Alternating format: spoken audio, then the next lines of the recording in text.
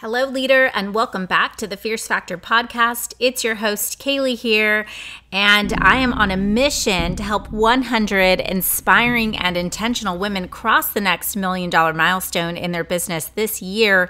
And in order to do that, I have to be supremely intentional about who we link arms with. Meaning, if someone comes to us and is asking questions about how to simply stay status quo, they are likely not going to be the right fit for our community. And I'll tell you, our team has become like ninja about recognizing clues as really leading indicators of success, even from the very first call we have with prospective clients. And it's not that I believe there isn't a piece of the pie for everyone, or that someone who is building slower than another doesn't have what it takes to cross 1, 2, or even 6 or 12 million in revenue. But instead, it's really about a mindset. It's about an ability to see a vision and a willingness to make sacrifices and stay focused and disciplined to achieving that goal. And that's really what I want to talk to you about today. So often we get sidetracked by what others are doing, or we begin to measure our value or our achievements by what's going on around us, especially if you noticed if you've gone to a conference and you look around and you're like, it's like a sea of people, doing all these amazing things. And you feel like, I've got this idea and that idea, and I got to do this, I got to do that. And, we get tempted to compare ourselves to essentially the average, what is going on around me? What is the average person doing? But I can tell you right now that the women who come through our programming are not looking to be average. There's nothing average about them at all, in fact.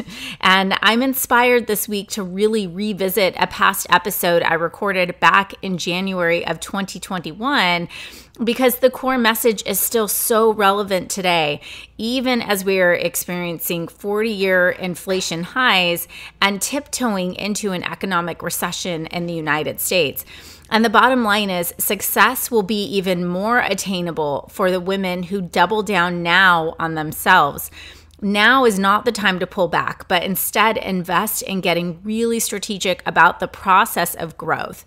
And when we ask questions like, what's the average, right? We're subconsciously benchmarking our success by someone else's. And this is not a recipe for successful growth. This is a recipe for staying status quo. And because you are a Fierce Factor listener, I know that you aren't just looking to be another Me Too business, but instead you are mission driven. You are committed to making an impact, and you are determined to do it your own damn way. So as a little bonus for you today, I am resharing episode 41, Why Leaders Ignore National Averages.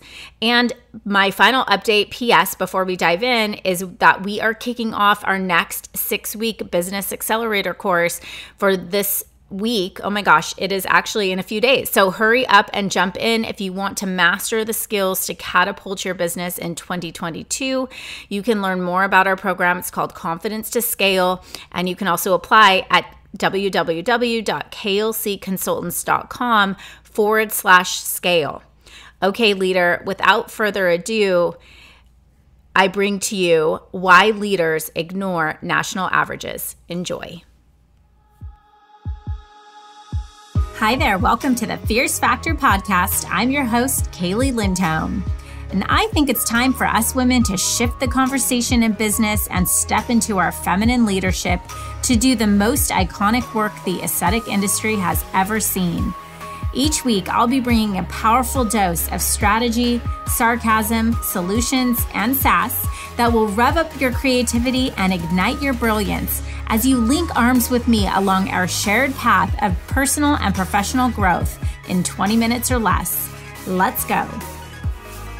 Hello there, fierce leaders. Welcome to episode 41 of the Fierce Factor podcast. I'm your host, Kaylee Lindholm, and I just poured myself a glass of wine because I've got quite an episode for you today. So settle in because I'm super excited to dive into this topic with you. Why leaders ignore national averages. So I have been racking my brain, y'all, to remember a time when someone called me and asked me to help them become average. But if I had $1 for every time I'm asked, what do most people do, Kaylee? I'd be a gajillionaire.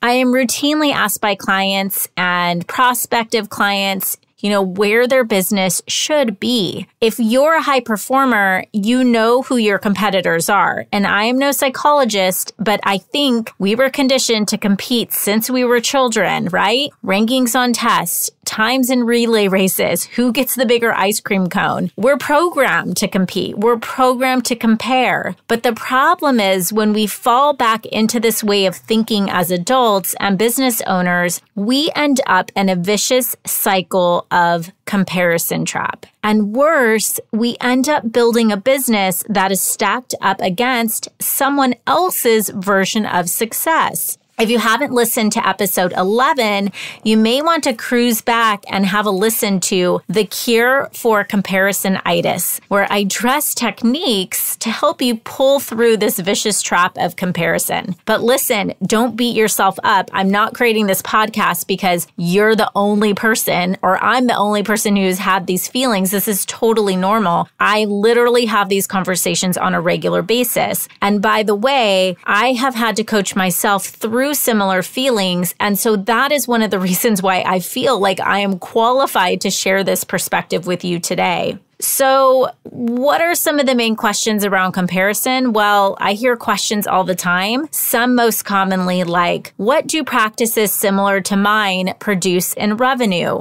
What is the average comp plan or pay scale for a specific type of employee? What kind of membership program works most for practices?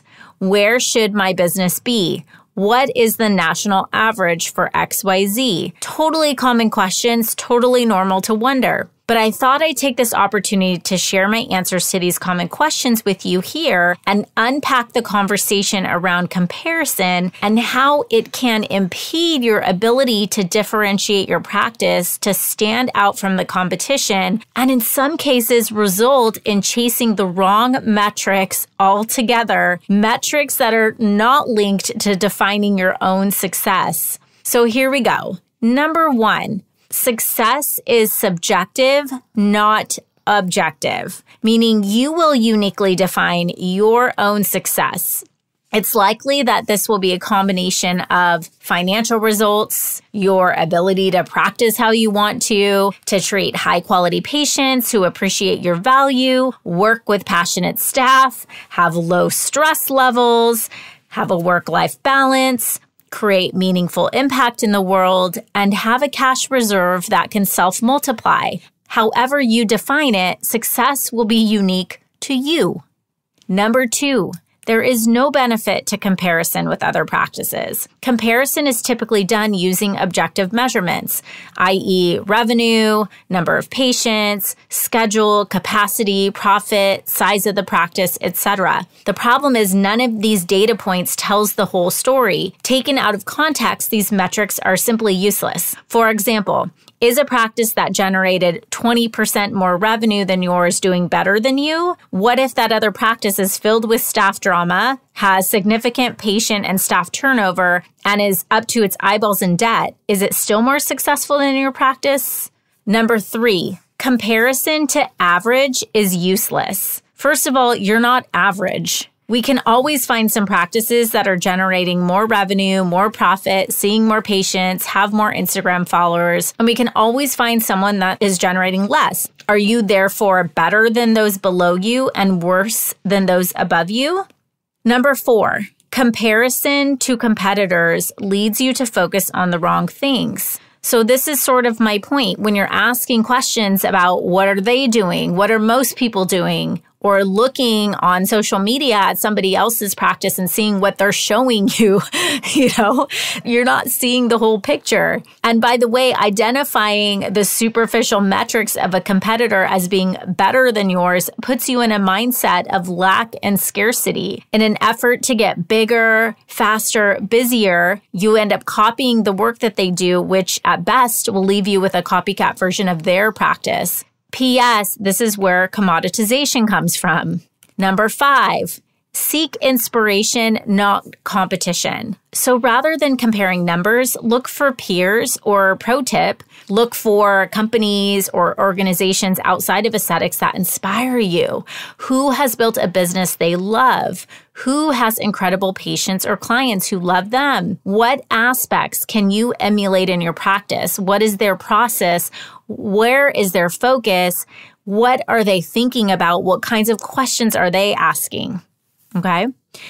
Number 6, compete with yourself. Focus on achieving your goals.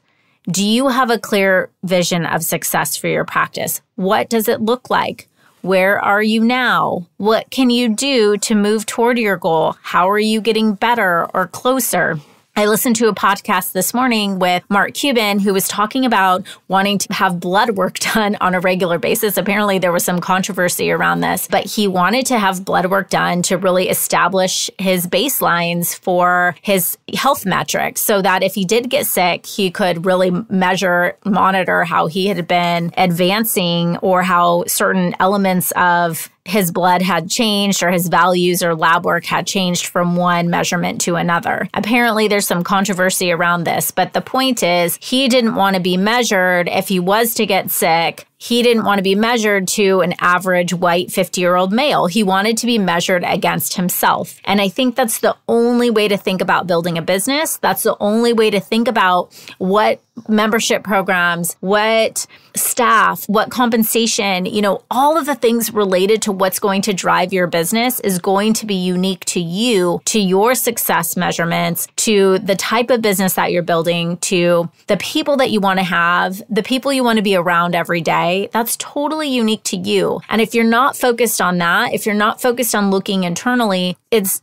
so easy to get caught up in measuring yourself against what somebody else tells you that you should be at. It's just, I have such an aversion to this whole national averages or comparison game because I think that is the single really most detrimental thing that I have seen throw practices off of their game. Staying focused on their own success. And the bottom line is success is individual. Don't let someone's statistics pull you into a manufactured system of comparison. When you make decisions from a place of insufficiency, you risk rushing, making impulse decisions, and plugging holes, which ultimately creates a boomerang effect of problems, ultimately robbing you of joy and richness of creativity, impact, and autonomy. And as the great past President Teddy Roosevelt so nobly stated, comparison is the thief of joy. And it is my wish for you, fierce leaders, that you find deep joy in what you do. And as you advance blissfully into your multi-million-dollar enterprise, or you advance into one day a week of work, sipping a pina colada on an island in your bikini and or whatever your dream is, you do it while singing karaoke with the great Frank Sinatra echoing, "I did it my way." P.S. If you would like to take this conversation to the next level, or you'd like to receive weekly updates on events, free trainings, resources, and good old-fashioned edutainment, you can subscribe to my email list at www.klcconsultants.com/join. Thank you for tuning in today. I appreciate you letting me have my little rant about national averages, and I hope you enjoyed the show, and I will see you next week. Thank you for joining me for this episode of The Fierce Factor.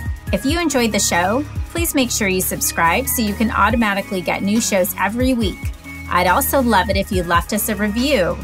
And come join the conversation online. If you're an aesthetic industry owner, operator, or leader, please join my free Facebook group, The Tribe of Fierce Aesthetic Leaders, a community of ambitious, purpose-driven professionals who collaborate and share best practices for growth in business and life. I'm honored you tuned in.